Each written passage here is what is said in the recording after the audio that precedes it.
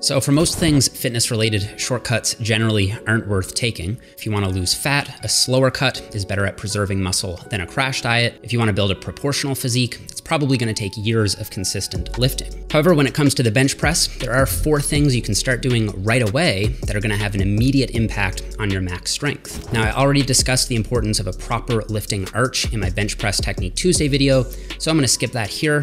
Still, if you're not setting up at least some kind of arch when pressing, you're leaving a ton of gains on the table, and I'd recommend starting there before moving on to the other 4 steps. Now, if you'd rather use a more moderate arch, that's fine, especially if you have muscle building goals, and you'll still benefit from these 4 steps. Okay, so the first step is to fix your bar path, or the path the bar takes when viewed from the side. Now, on the other 2 power lifts, the squat and the deadlift, it's good lifting advice to keep the bar path as vertical as possible. Ideally, the bar should move up and down in a perfectly straight line centered over the middle of the foot. And I think this has led many lifters to assume that you should also use a vertical bar path on the bench press, which isn't true. Now, to maximize strength on the bench press, you should be pressing the bar back toward your face and then up, not just straight up. And in order to understand this, we need to cover some basic biomechanics first. Now, with the bench press, the pecs and front delts are contracting to perform horizontal shoulder adduction, basically where you bring your arm across your body like in a fly. But that's not the only movement pattern here. Unless you're doing a guillotine press, where you lower the bar straight down to your neck, there will also be some degree of shoulder flexion occurring, where you raise your arm up like in a front raise. And you can see here from the side angle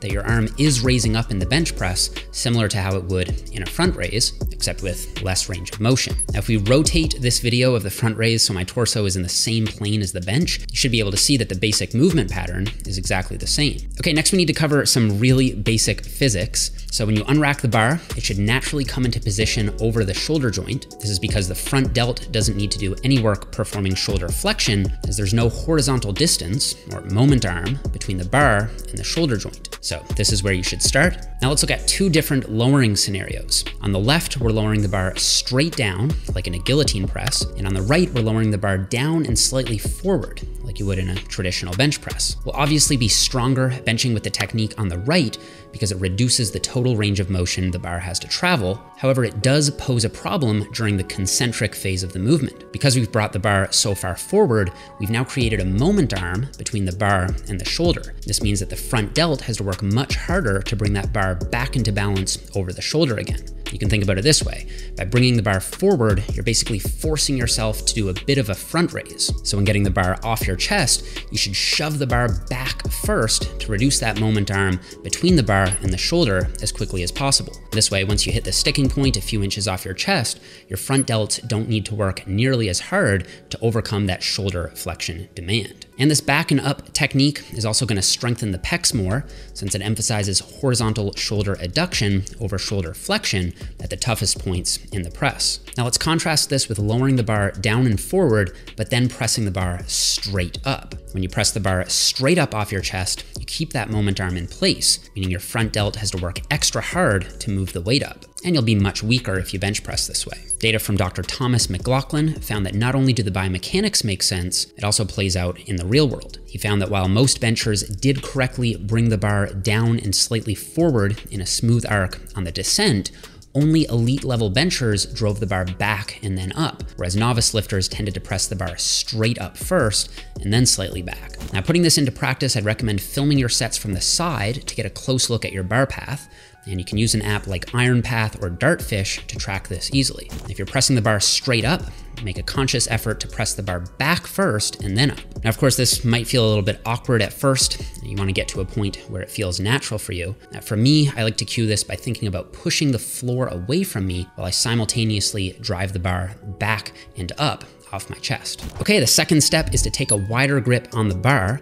Wherever you're currently gripping the bar, you should try gradually easing your grip out by about 1 finger's width every workout over the course of the next few weeks. Most of the world's top bench pressers press with a max legal grip width, with the index fingers all the way out to the grip rings, although this may not be comfortable for everyone. You'll typically be stronger with a wider grip up to a point for a few reasons. First, a wider grip is going to mean a slightly shorter range of motion. Secondly, a wider grip is going to make the midpoint and lockout portions of the lift easier since the pecs won't be quite as contracted. Basically, a wider grip means there's going to be more stretch on the pecs to contract more forcefully throughout the range of motion. And thirdly, it's generally easier to maintain a tight upper back with a wider grip as it tends to force you into a bit more scapular retraction and depression, giving you a more stable base of support throughout the lift. All right, so now that you've fine-tuned your technique, the next step is to simply bench press more frequently.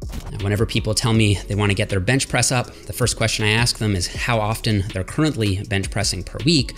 They'll usually say once or twice a week, and I'll then say you need to bench more often. Now, if you want to get better at any skill, let's say shooting free throws, you'd probably think that shooting more often is going to help you get better at shooting free throws. Now, practice doesn't always make perfect if you're just practicing bad habits over and over, so practicing more might not actually help much unless you're actively addressing those underlying issues while practicing. And that's why we covered technique first. But once you're practicing smart, focusing on improving your technique, that's when practice really does make perfect. And although I've personally run very high frequency bench programs where I bench 4 or 5 times a week, you do have to be more careful with overtraining by keeping volume and intensity quite low on the individual training days. So I think benching 3 days a week is going to be the sweet spot for most people, and you can easily set that up with a daily undulating periodized design where you focus on slightly different adaptations each day. This type of setup was shown to increase 1 rep max strength in a DOP study from Dr. Mike Zordos. For example, running with a setup like this, we would focus on hypertrophy on day 1 with sets of 8 reps, power on day 2 with lighter speed work, and then strength work on day 3 with heavy sets of 5. Now you could also optionally add in a heavy top set before the hypertrophy work on day 1, which is going to be my 4th step here.